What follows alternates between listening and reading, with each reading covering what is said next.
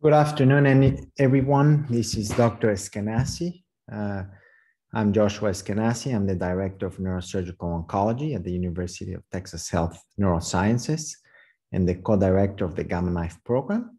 And the current webinar is going to address several of the issues and information regarding Gamma Knife radiosurgery at our institution.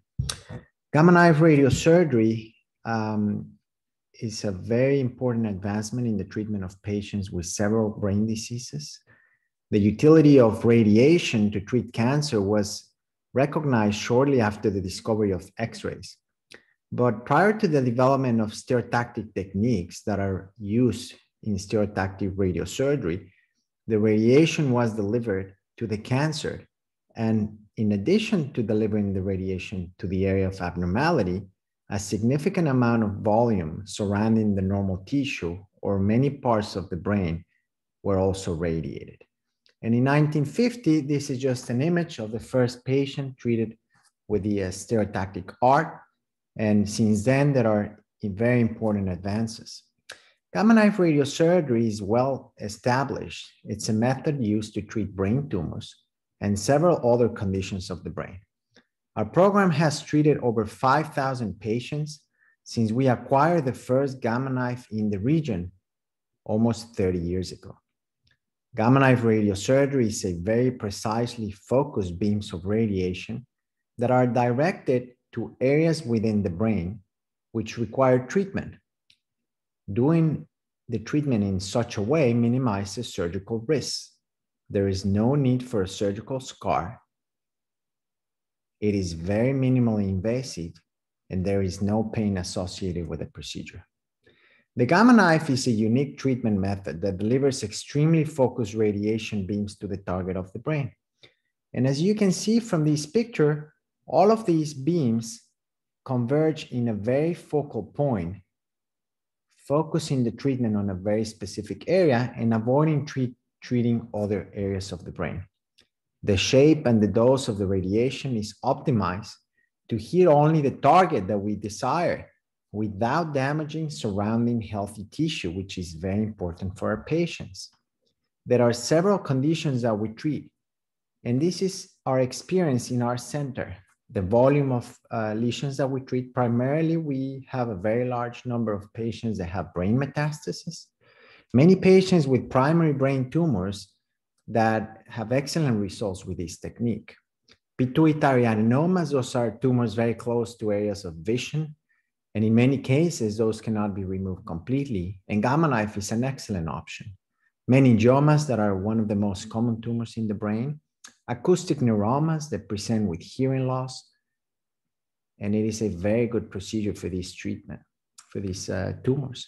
Trigeminal neuralgia, which is a very dramatic pain in the face for many patients. Gamma knife radiosurgery has made remarkable improvements in the treatment and the quality of life of these patients. And many vascular diseases, such as arteriovenous malformations, that are very difficult to manage with surgical resection, can be very well addressed with gamma knife. This is just an example. This is a patient that has metastatic lung cancer.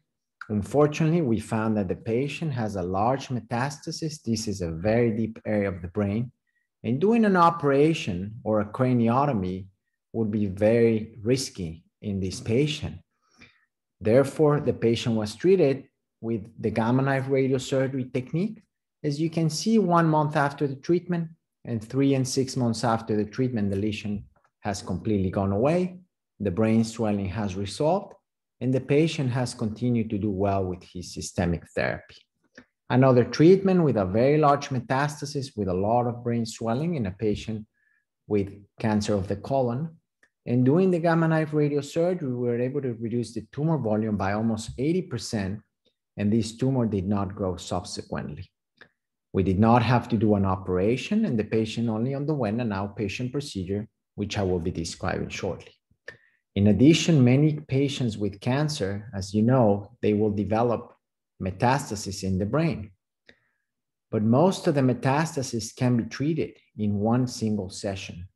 We try to avoid whole brain radiation, which is giving a very low dose of radiation to all of the brain. including the memory areas and speech areas, because we have learned that whole brain radiation causes significant memory problems and cognitive dysfunction affecting the quality of life of patients. Therefore, we prefer to treat patients with radiosurgery in the majority of the cases. Recently, we have found, and many centers have published, that there is no limit to the number of metastases. For instance, in this patient with metastatic lung cancer, the patient had over 15 metastases, and we were able to treat all of the metastases in one session. It is important to note that in a particular number of cases, or in specific cases, more than one treatment separated at least by 1 month may be required. But 95 to 99% of the patients only require one treatment. Even metastases that are in areas that we cannot operate. For instance, this is an area called the brainstem, a very deep metastasis. The patient is having a lot of problems. He has developed swelling and difficulty with his vision and swallowing. And we were able to treat this tumor using the gamma knife radiosurgery, allowing the patient to continue with his treatment for his cancer. Meningiomas are one of the most common tumors of the brain. These are benign tumors, but unfortunately, they can grow and they can cause symptoms. In some areas, they can present close to the optic nerves or the areas of vision, close to the brainstem, in the cerebellum, or any area around the brain. These tumors can grow, and many times we find these tumors for other reasons. And then the question is, what should we do? Gamma knife radiosurgery has proven to be an excellent treatment option for patients with meningiomas that are small to medium size, and even in areas that surgery would be very difficult to do, such as in the cavernous sinus or other areas of the brain where a surgical resection or a craniotomy would cause a lot of problems. Using the gamma knife radiosurgery in more than 90% of the cases, we can control the tumor and prevent the tumor from growing. Trigeminal neuralgia is a condition that we see very common when patients present with lancinating pain in one side of the face that can affect their quality of life. This pain can get worse with brushing the teeth, with swallowing, even the air contacting the skin. There are several treatment options, but gamma knife radiosurgery over the last 2 decades have proven to be an excellent treatment option. As you can see here, we present a case of an MRI of the brain, and this is the brainstem, and this is the trigeminal nerve. This is the nerve that we can identify using very advanced MRI techniques. And once the nerve is identified, we can give a very focal dose of radiation to the nerve to help patients control their pain. We have expanded our practice, and recently we have been treating patients with recurrent glioblastoma with excellent results. We have proven that this is a very safe procedure, and many other centers are starting doing this treatment for our patients. For many patients after this study, we have treated over 200 patients now with glioblastoma and many other gliomas with this technique. It is important to mention that this is not the standard treatment for glioblastoma, and it is not the first line of treatment. This is for patients that have tumor recurrence after other treatments have been done. We have recently also published our experience where we have found that some patients may benefit from others, or they may benefit more from this technique, depending on the molecular composition of the tumor. Therefore, at UTHealth Neurosciences, we personalize treatment for patients, and we perform next-generation sequencing on the tumors to better know how they will behave and to identify which patients will benefit more from our treatments. This is a case of an acoustic neuroma or a so-called schwannoma. These are tumors that can present in many nerves of the brain. This is the most common in the nerve of hearing, where patients typically present with dizziness, hearing, or ringing in one ear. We can identify the tumor, and an operation for these tumors, doing a craniotomy, while it's very feasible, requires a couple of weeks of recovery, and there are associated complications from the operation.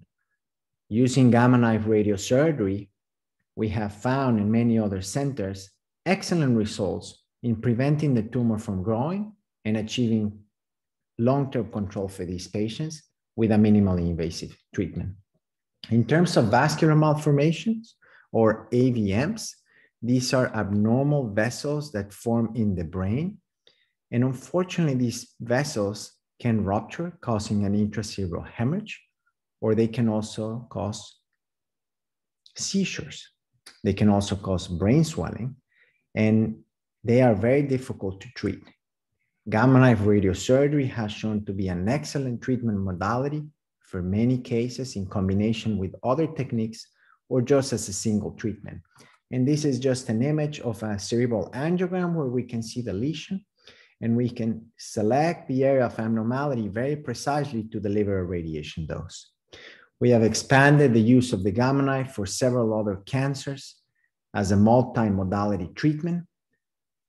For instance, in nasopharyngeal carcinoma, as a boost after the treatment after the standard of care treatment to prevent the tumor from growing. And we have been very successful using this technique. I want to mention that the gamma knife radiosurgery, it's a very multidisciplinary treatment team. This is a picture of myself with Dr. Blanco, one of our radiation oncologists, and Magda, who's been working with us for many decades, involving neurosurgeons, radiation oncologists, medical physicists, many neuroradiologists that support our team, as well as dedicated nursing staff that are committed to provide the best care for our patients. There are many ways of doing the procedure, but basically the treatment steps are 4. The first part of the treatment, after the patient comes early in the morning, is the frame attachment.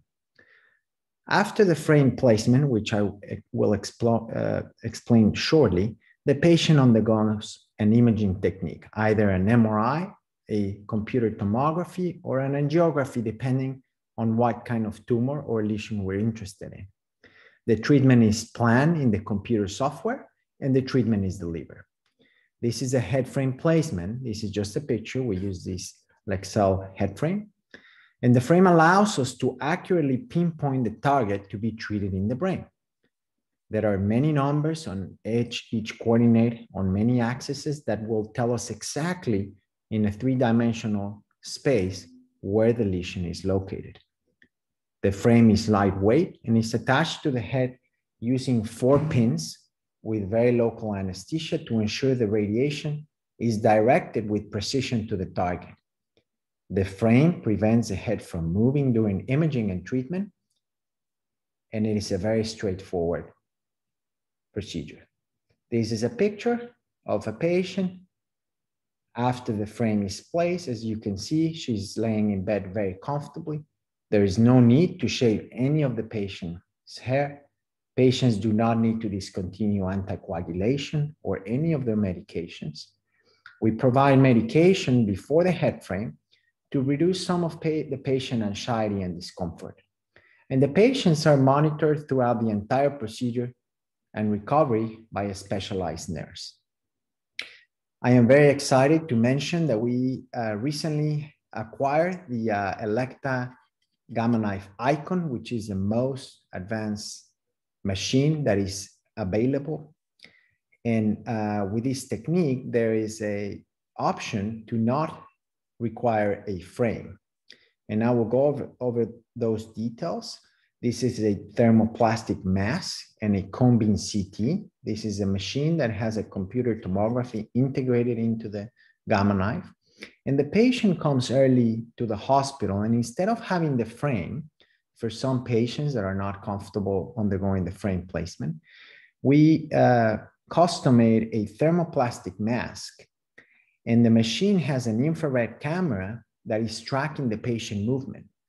These cases can only be done for small tumors or for patients that are very cooperative. And it is important to mention to your treating physician if you're a candidate for this procedure, but we will let you know if we rather do a frame or to do a mask. But as you can imagine, with the mask, there are no need for placement of the 4 pins. But again, as I said, the frame has worked excellent, and we don't usually have any problems doing either of the technique. As I mentioned, after the frame or the mask is placed, we will ask the patient to travel to either get an MRI, a CAT scan, or an angiography, depending on the lesion of interest. This would allow us to determine the exact size, the shape, and the position of the target in relationship to the frame. A coordinate box is placed on the head frame to provide reference points on the images for the treatment plan. And finally, we will sit down in the computer. This is Dr. Blanco, and we will look at the images and individually design a plan for each patient.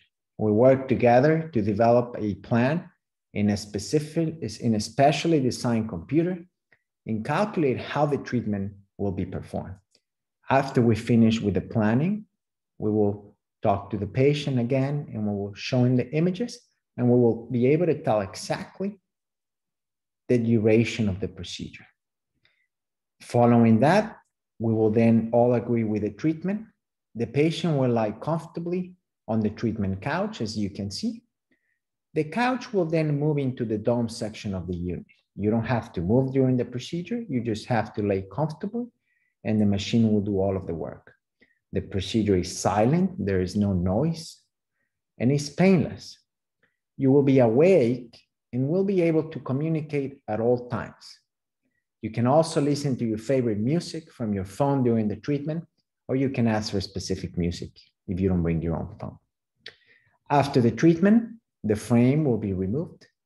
The procedure is very well tolerated for all patients with minimal risk. Some patients may experience a mild headache or minor swelling where the frame was attached.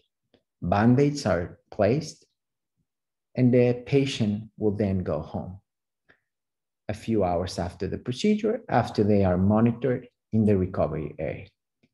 We will then obtain a routine follow-up image every few months or years, depending on the condition and the time that has passed between the treatment. And we will follow you closely to make sure the tumor does not grow and to ensure that no other tumors develop. If you have any questions or any information, please call the number seen on the screen. You can also email our team or myself, and we will do our best to provide the best treatment for our patients. Thank you so much.